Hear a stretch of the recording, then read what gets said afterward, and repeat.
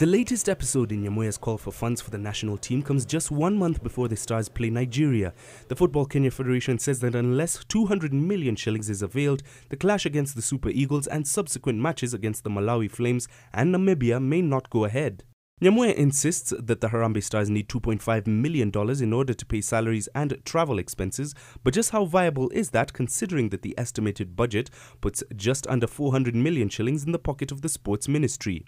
The FKF chair has in the past stated that sponsors and corporates are not doing enough to support the team, despite the fact that long-standing sponsor EABL continues to channel funds. The fact is that government support is never granted and it falls to federations to find channels of raising support for the teams they manage. Whether this goes through to FKF and dependence on the government is halted remains to be seen. For JSO at 7, I'm Mahia Mutwa.